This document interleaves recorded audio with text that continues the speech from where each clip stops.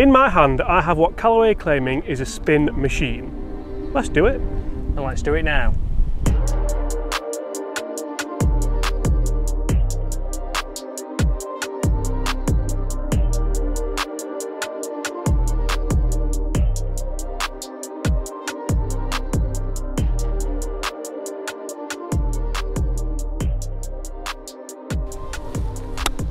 Oh, that was nice. Hi everyone, James Robinson here guys. First things first, I'd like to warmly welcome you all back to the channel. And today we're discussing a new Callaway wedge that's coming to the market, a spin machine as they like to call it. So I thought we'd get our short game expert in. Chris, how are we? Look at this. Oh, what's that looking? Oh, ruined it. Peaked. Look at that. You can't beat taking a wrapper off something, Chris, can you? Oh, you can't. How are you? Very good, yourself? I'm all the better for seeing these clubs because you know what, I very rarely get excited about testing wedges. When we get claims like we've had from Callaway, yeah, I'm really looking forward to testing these. We're going to test them for spin, test them for forgiveness, and also we're going to have a little bit of a grooving groove, some would say. Grooving groove, yeah. Right. Looking good. Which ones have you got? Because I've got here a 60 degree, obviously, if you'd like to take that wrapper off for me. Yeah. What is that there? Oh, it's a vole. A vole or a weasel. Yeah. So I have a 60 degree full face. Just to say, these are the new JAWS full face wedges from Callaway. Full toe. Full toe, sorry, full toe. Get it right. And I love how industrial they look. Yeah. So a raw finish, a lot different to the less of a shiny finish than the previous JAWS, which I will do a comparison on this week. Yep, on your own channel. Correct. They look really good, don't they? Like the grip as well, not the bright blue of the JAWS. So yeah, you don't need that, do you? No. Right. Subtle. Shall we have a competition? Yep, let's go. Right, Chris. So Callaway claim that these new wedges are spin machines, and I just couldn't not use that in the title, Chris, to be perfectly honest. The rain comes again. The rain comes again. So we're going to test that out from about kind of 40-50 yards here. The flag's at the back. We are downwind, so we're never going to get an ultimate amount of spin. No. But let's see how much we can control these shots in. In the end, the loser's going to buy the pints. Pint of stones here at Waterfront Golf. The best pint of stones going.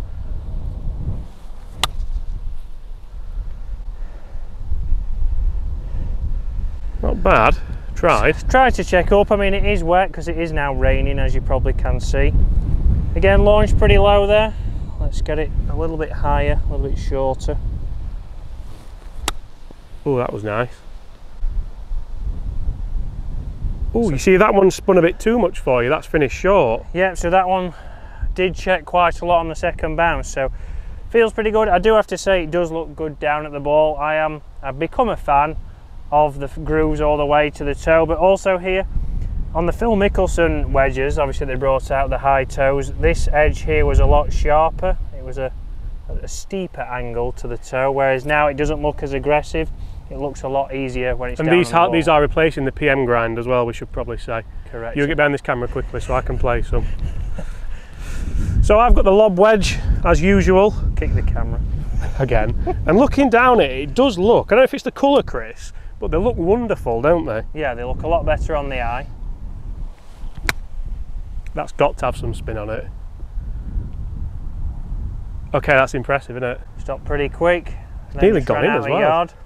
So again, good strike there. To say that's downwind, I'm Downwind, mega impressed. Pretty good. Plenty of spin even in the wet. I've gone a bit more attacking at that. Watch this. That's a nice shot. Spin. That's released a little bit. Released a little bit, but seems to have a lot of spin. Yeah, I enjoyed it. Yeah, right. Should we take cover again? Right, Chris, slight interruption. Yeah, but we can talk about We can talk a little bit more about them, can't we? So, yeah. One thing I commented on earlier was the industrial look of them, and I think that they look absolutely, for Callaway wedges, which I've never been a massive fan of, wonderful. No, They've ditched the silly colours. Yep, silly colours, just gone nice and bog standard, black, silver, and then the raw finish on the face, which for me is one of the bigger things. You know, I know tour players say a lot 'cause they play in the sun, but even for your average golfer, Andy, a lot of glare off the clubs. I know with the other JAWS, as soon as you open that up, there's a bit of sun, you can't see anything. So the raw finish, which will rust, again, which might give it a little bit more spin as well, is something that the tour players like. So it's good that they brought it out to the average golfer. And we also have a little bit of grooving groove technology here, which is worth mentioning, and heel and toe relief for more forgiveness. Correct. You almost think we've read up on that, wouldn't you? You would have thought we've just given a bit of spiel. So you can see here there's a weighting on the toe and the heel. It actually looks like a bit of a St. George's. St. George's. You could see that, couldn't you? So yeah, so what that's going to do really, you know, people say, well, why would you have that? The main reason is it's going to give it easier in the bunkers. So it's going to be easier to play different bunker shots, open that up, and it not be heel sticking up or toe still in the air. So it's going to allow it to sit flusher to the ground, a little bit more confidence, so you're going to be able to play your bunker shots better, but also flop shots, which we all know James loves. It's also going to spread out that COG, Chris, as well. Yeah, COG, got it right. Got it right, got James, it right. Got it right, good news. It's not raining anymore, should we get out? I think we're going to have to make a... we'll leave this in here. Yeah, good idea. And we'll go for it.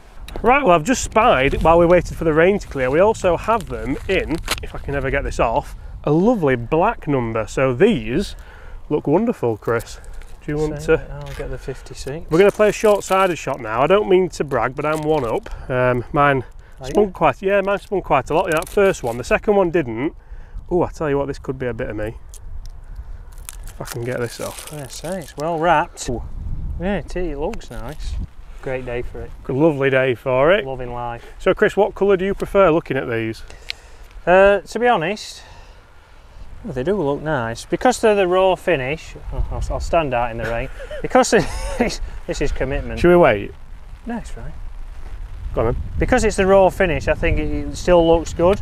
I like the silver ones as opposed to the black. The same as when we got our Vokies, I preferred silver ones. And I actually prefer the dark, so it's funny how different people prefer different things, isn't it? But again, it sits nice. Again, one other thing is obviously this edge here compared to the, if you look at the PM ones, it's a straighter leading edge as opposed to that was very round. And when I used the one that you had, you hated it, didn't you? Yeah, it felt like you could, even for me, I could easily miss-hit it, miss-strike it, and not get anywhere near. Do you want to take cover again? Yeah.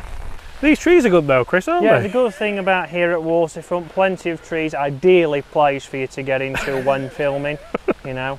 So Chris, the rain's finally stopped again, and we've got the Darth Vader ones out now, I'm going to call them. Right, okay. I thought the silver ones looked good, but these look absolutely wonderful, don't they? Absolutely wonderful. Wonderful. So obviously reduced glare with the black. Yep. Would you go for silver instead?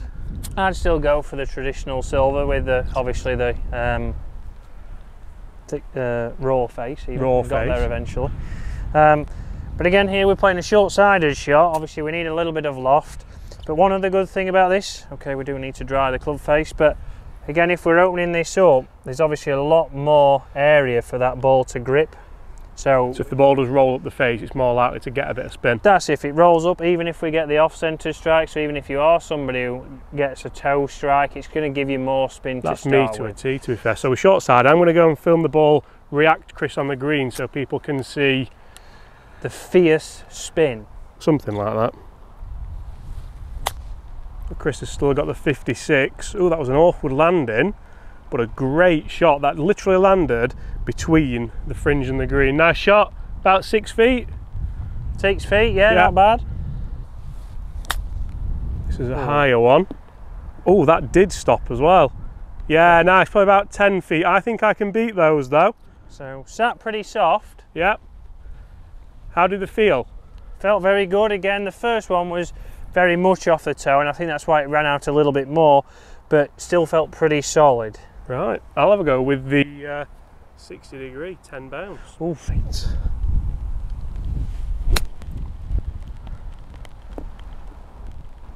That stopped dead almost, did it?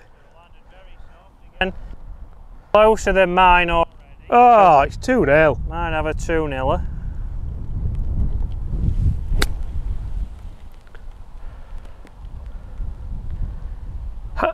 How good is that? But it wasn't the best camera work. Oh, that was so for me that I've played two shots out of wet, sticky rough, and I'm not gonna lie, I'm quite pleased with both of them. I think that's 2-0 to me in the stakes for the beer, and that's I mean, realistically, Chris, yeah, that's just 4 decent shots from a short-sided position, isn't it? It is, and I felt with obviously both wedges, because of the straighter leading edge, it cut through the grass a little bit easier than if we had the Phil Mickelson with the obviously rounded leading edge. So it's given us good results. They landed, obviously the 56 ran out a little bit more.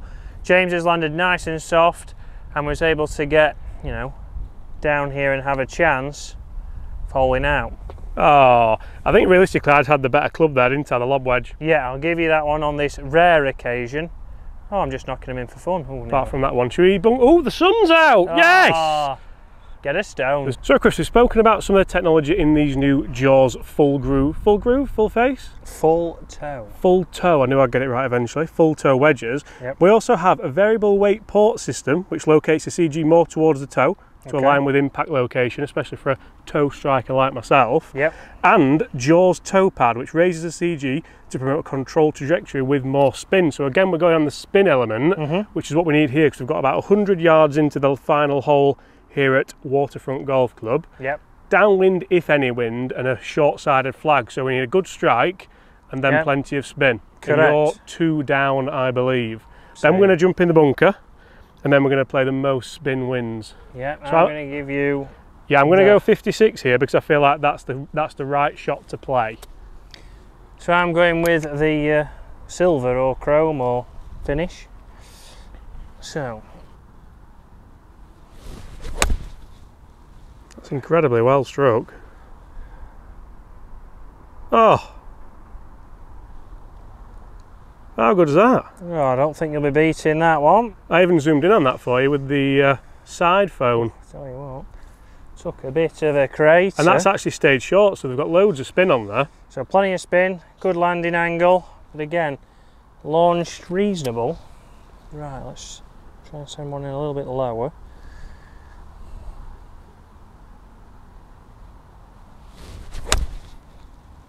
It's another great strike. Bit to the right.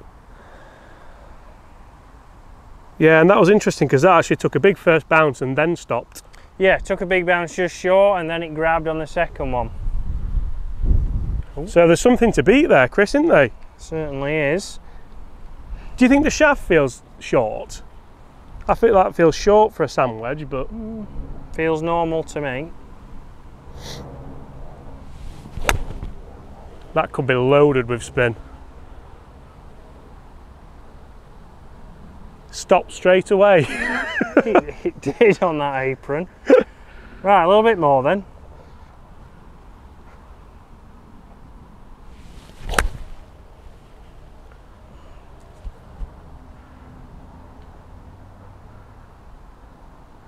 Both quite short. Again, didn't come off as hot as you thought off the face. The first one did. The first one I thought might have kicked on actually. Yeah. But yeah, just stopped dead. So did stop, didn't land on, but at least the game goes on. The game goes on, you're right. Show goes on. Bunker. So as we walk down this final fairway, we've got a couple of shots left to play to properly test these wedges. But for me, one of the big things that I'm more impressed with than the spin machine is the look of them and the feel of them, because the look, I'm not gonna lie, I've never really been a huge fan of Callaway wedges visually. No, I don't think I've ever had them in the bag. No, me neither. And these for me could be the wedge that would maybe change that. I mean, I know TaylorMade make great wedges, Vokey obviously make great wedges. You're a big fan of the ping wedges, aren't you, as well? Yeah, ping wedges have got a lot better in the last couple of years, so they are. The market's kind of hotting up, but I do feel like with these, Callaway might well, especially the black ones. I'm really pleased that we found the black ones in there. Yeah. And you can see here, mine razzed back, stopped dead, and then your first shot was, we should have just stopped at your first shot, Chris, really, shouldn't we? Well, like I said, there was no beating that one. No. Right, bunker. I mean, this one's pitched up, oh, volleyed it in. Sorry. Look at this for stop, downwind as well. You've almost been done there, because you want that to release out more, don't you? You want a little bit of more in that, but it'll do. It's got me the victory. Right, let's see how these black faces react in a bunker and if they mark up quickly or not. Let's have a look. You going first? See. Right, Chris, so you've got 56 degree. Yep. The score's 2-1, I'm still leading. Quite a difficult bunker shot, as we can see here. So let's see how Chris gets on.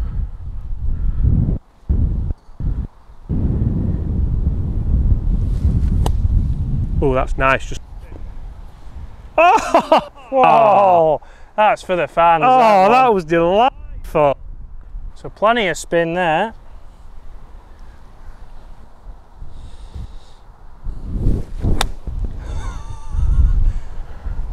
Not his best one, that one. You peaked at the first one. Got a bit aggressive there. So I'm going to go. I did hit a stone, I'm going to say. You did? Yeah. Oh dear. So we'll see if it's marked. So I'm going to go lob wedge and see how this looks after a few bunker shots. How does it look? So one of my fears always with black wedges is how they'll mark up. And I did catch a stone, but we can see there. See, if you're spending this amount of money on wedges, I'm sure they're about 150 quid. I'll put the price on screen now. Little mark. You're not going to be overly happy with that, are you? No, one shot in the bunker, and again, when you sit that down now, you can clearly see that. You almost know that when you buy a wedge, or I do. True, but that's what puts me off black. Okay, fair enough. Certainly did peak. Right, I've got lob wedge. Yours is a great shot from here. This is you would want, is it? I'll move that stone now. No, definitely wouldn't.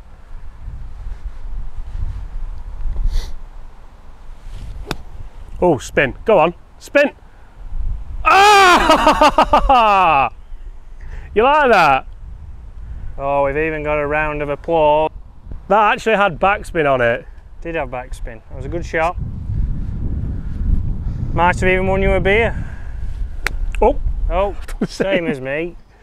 So what's happened there is, did that try to come back? So plenty of spin, even down slope. So realistically what's happened there is me and Chris have played two worldies to start with and then got a little bit overzealous, overconfident and arrogant really for the second shot, but the amount of spin on those first shots was incredible. Obviously these are new wedges, the grooves are new, they're going to be fresh, they're going to have spin on them. Spin machines. Oh, that's 3-1? 3-1, the dream's dead. The dream's dead. So this last shot you can go from wherever you want. And the rules are, who can generate the most spin? One ball. One ball? No, two. So we might as well have two, haven't we? I think from inside that bunker over there into the wind is the one. Oh, not a bunker. Just had a bunker. Shall we have a look at this black face and see how that's gone with a couple of bunker shots? See there, that's obviously worn a little bit, and for me that again, I don't particularly mind. I know that's going to happen. They're never going to look new forever. And the sole starts. I actually love the look of a worn sole, to be fair. Should we do an over the bunker? Up and over into the wind? You do what you want. So again here, with these shots, I like to hit them just a little bit off the toe. So with the grooves, you can be a little bit more aggressive for that spin.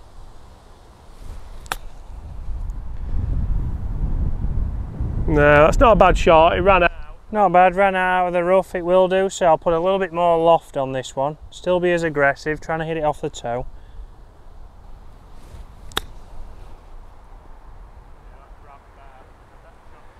So got a little bit more down onto that one. I did open it more, but tried to get a little bit more of attack, and you saw it did have some more spin. I'm going to stay with the lob wedge, Chris. That's a shot. Right, so what I'm going to try and do here, guys, is create basically as much fun, as much spin as possible. Remember, Callaway claim these are spin machines. So let's see if we can nip one here.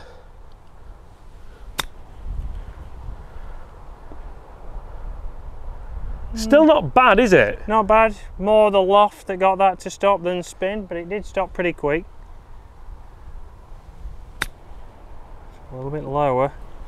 Ooh. And that's the one that catches you out, and I'm quite glad that I've hit that, because a spin machine is all good and well, but you have to know how to play that. You have to know how to rely on the spin to not leave it short where Chris has just picked my ball up from there, because if that's the case, then having a wedge that spins a lot is absolutely useless. So guys, thank you ever so much for watching. Really hope you have enjoyed that review of the new Callaway spin machines, or should I say the Callaway JAWS Full Toe wedges.